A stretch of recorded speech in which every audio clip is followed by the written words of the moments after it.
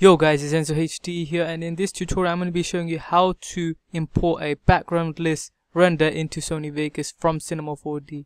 Now you've probably seen it from Cinema 4D to After Effects, but in this one I'm going to be showing you how to create a backgroundless render without a background completely, a nice video, not just an image, onto Sony Vegas. Now let's start by obviously getting up Sony Vegas. And we'll just create a small animation just for the purpose of this tutorial. Let's get our mode text. Let's call it Enzo HD. Right there.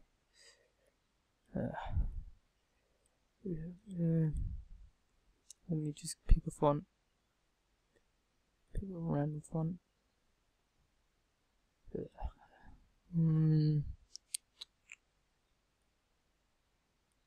Just use it.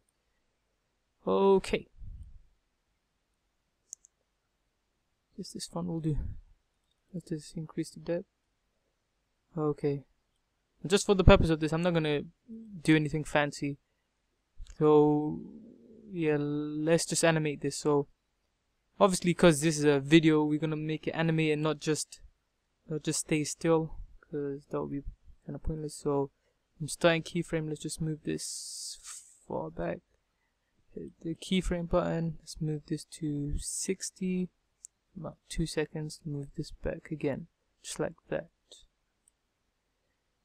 There. So now we have a small 2-second animation of Enzo HD just moving from back to front, just like that. So here comes the key bit. Now, when you go into your render settings, obviously I have mine to the HD size, but the key thing is how you save it. What you want to do, the format as PNG. You're probably thinking, what? This is a video, not image, but that's exactly what you're going to need. And the alpha channel. Okay, just remember that. That's key, alpha channel. I tend to forget this one. The PNG and the alpha channel. Now, name it whatever you like. Show to your whatever file, whatever. Let's see, anti whatever. Still image. Yes, a still image, not an animation. You got that. Go to best and leave it like that. Now let's just choose our errors manually from 0 to 60, just like that. Now just render your thing out.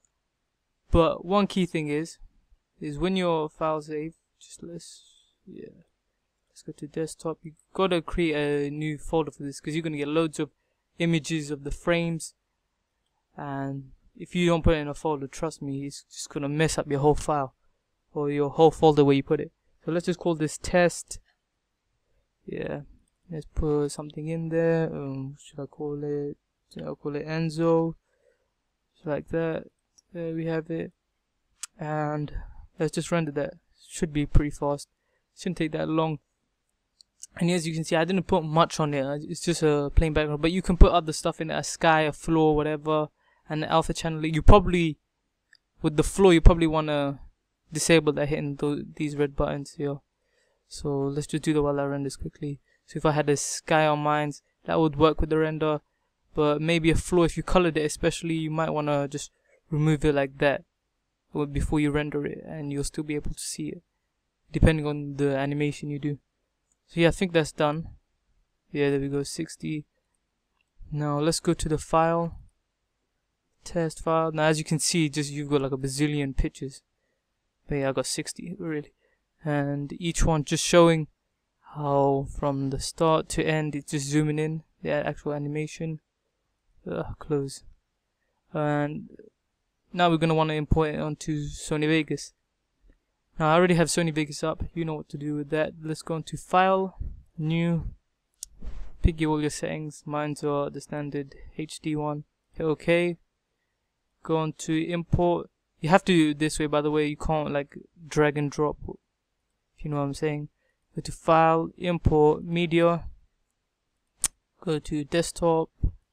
Where's the test? Now click on your first image. And once you do that, you're going to notice something that says Open Still Image Sequence. And you just tick that and you pick the frame amount. So the range 0 to 60, that's perfectly how many I have.